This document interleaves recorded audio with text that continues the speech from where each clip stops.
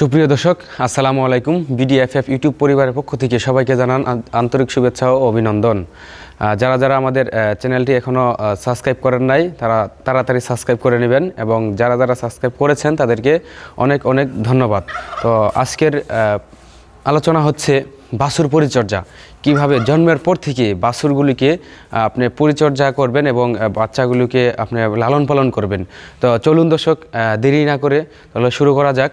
কিভাবে বাছুর এবং বাছুর পরিচর্যা যত্ন কিভাবে কি করবেন তা বিস্তারিত আমরা দেখানোর চেষ্টা করব। তো চলুন দর্শক। তো সুপ্রিয় দর্শক, আমরা জানি যে একটা বাচ্চা জন্মের পর তাকে ওজন অনুযায়ী তাকে দুধ খাওয়াতে হয়, অর্থাৎ 4 ভাগের 1 ভাগ দুধ দিতে হয়। এখন যদি একটা বাচ্চার 40 কেজি ওজন হয় তাহলে আপনার সে দুধ পাচ্ছে 4 কেজি, এবং যদি এটার ওজন 30 কেজি হয় তাহলে এই বাচ্চারা দুধ পাবে 3 কেজি। আর যদি 20 কেজি হয় ওখানে আপনার হিসাবে পরে 2 কেজি, কিন্তু তাকে 2 কেজি থেকে একটু প্লাস করে দিতে হবে, তাহলে বাচ্চার গ্রোথটা ভালো হবে। সে এমনি যদি ছোট হয় তাহলে যদি আরও দুধটা কমায় তাহলে সেক্ষেত্রে বাচ্চাটা আরও দুর্বল হয়ে যাবে। তো আমরা মাঠ পর্যায়ে এরকম কিছু দেখি যে কিছু কিছু খামারি আছে, তারা বলে যে বাচ্চা আসলে কিছু না, আমরা দুধে লাভ করি। আবার কিছু কিছু খামারি আছে যে না, আমাদের বাচ্চাতে লাভ। তো আমি আসলে সকল খামারিদেরকে বলতে চাই যে বাছুরই হচ্ছে আগামী দিনের ভবিষ্যৎ, হোক না একটা ষাঁড়, হোক না একটা বকনা। এখন আপনি যদি সেটাকে সঠিকভাবে পরিচর্যা না করেন, আপনার কাছ থেকে একটা খামারির কাছে যাবে এবং নতুন একটা উদ্যোক্তার কাছে যাবে। তো আপনি যদি সঠিকভাবে তাকে পরিচর্যা এবং ডেভেলপ করে না তোলেন তাহলে সেটার ভবিষ্যৎটা কিছুতেই ভালো হবে না।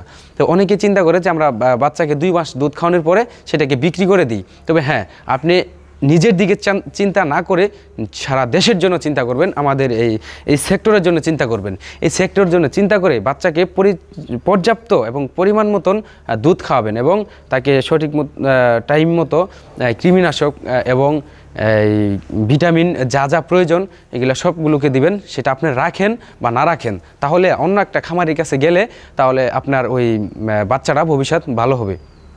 তো আমি আরেকটা জিনিস আপনাদের দেখাচ্ছি যে বাচ্চাকে কিভাবে পরিচর্যা করবেন এবং কিভাবে খাবার দাবার দিবেন।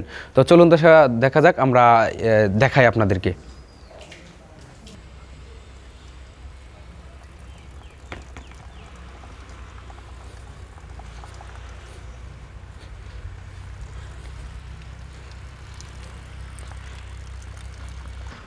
সুপ্রিয় দর্শক, এই যে দেখেন আপনারা, এই যে বাচ্চার জন্মের পর তাকে প্রথমে তার নাভিগুলা অ্যান্টিসেপটিক দিয়ে পরিষ্কার করে নিতে হবে এবং জীবাণুমুক্ত করতে হবে, এবং প্রতিদিন কমপক্ষে 2 থেকে 3 বার তার নাভি শুকানোর আগ পর্যন্ত অ্যান্টিসেপটিক দিয়ে ভিজিয়ে রাখতে হবে, যে সেখানে যেন কোনো মাছি এবং কোনো পোকা না বসতে পারে। তাহলে না হলে আপনার এই গাভীতে মাছি বসলে সেখানে মাছির ডিম দেওয়ার পরে নাভিটা ফুলে যায় অনেক সময় এটা থেকে অনেক ধরনের সমস্যা হতে পারে। তো বেসিক্যালি এই কাজটা আপনারা সবাই করবেন।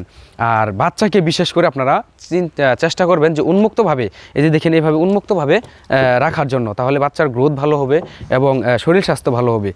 আর চেষ্টা করবেন, আপনারা একান্তই এই জিনিসগুলো করবেন। বিজ্ঞান কি বলে সেটাকে আপনারা সবাই ফলো করবেন। এই যে দেখেন দর্শক, এই যে আমরা বাচ্চাগুলোকে শুকনা ভুসি খাওয়াচ্ছি। এই যে শুকনা ভুসি খাওয়ার পরে সাদা পানি খাচ্ছে, শুকনা ভুসি খাচ্ছে। এতে দেখা যাচ্ছে যে বাচ্চার গঠন এবং শরীর স্বাস্থ্য সবই ঠিক আছে, এবং দুধ তো আছেই, সেটার পাশাপাশি যে তাদের শুকনা ভুসিরে আপনাদের একান্ত প্রয়োজন।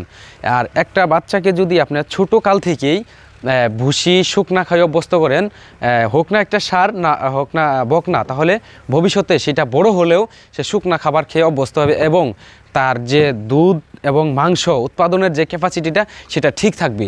অনেকে চিন্তা ভাবনা করে যে ভাই আপনাদের কাছ থেকে শুনি যে গাভীকে শুকনা খাবার খাওয়ানোর জন্য এতে রেজাল্ট ভালো আসে, কিন্তু আমি তো খাওয়াই, আমার গরু দুধ কমে যায় এবং খাইতে চায় না। তো আমি তাদেরকে বলবো আসলে ওগুলা ছোটোবেলা থেকে অভ্যস্ত না। আপনি যদি ওরকম কিছু করতে চান তাহলে নিজেকে তৈরি করে নিতে হবে। অন্য কি করছে সেটা দেখার বিষয় নয়। আপনি নিজে থেকে নিজের পরিশ্রমী নিজের ইয়েতে আপনি বাচ্চাগুলোকে গড়াই তুলবেন। তুলবেন, অর্থাৎ জন্মের পর থেকেই তার যে প্রথম যে খাদ্যটা হবে সেটা হবে শুকনা এবং পাশাপাশি সাদা পানি।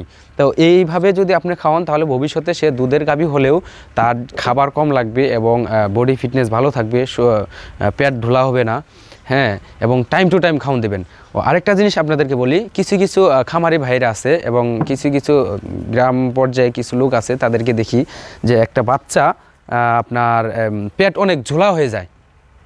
এর একটা কারণ হচ্ছে তারা সব সময় গরুর সামনে খাদ্য দিয়ে রাখার কারণে তারা খায় বেশি এবং খড়গুলা বেশি খাওয়ায়। তো আমি তাদেরকে বলবো যে খড়টা বাচ্চাদের কম খাওয়াবেন, তাহলে পেটটা ঝুলা হবে কম এবং বডিটা ফিটিং থাকবে। তো ওদের টাইম টু টাইম খাওয়ান দিবেন, সকালে এবং বিকালে, মাঝখানে রেস্ট দিবেন। এটা ফেটেনিংয়ের ক্ষেত্রেও, বাছুরের ক্ষেত্রেও এবং ডেয়ারির ক্ষেত্রেও প্রত্যেকটা জিনিস আপনি টাইম টু টাইম তাদের খাবার মেনটেন করবেন, তাহলে আপনার সব কিছুতেই ঠিক থাকবে।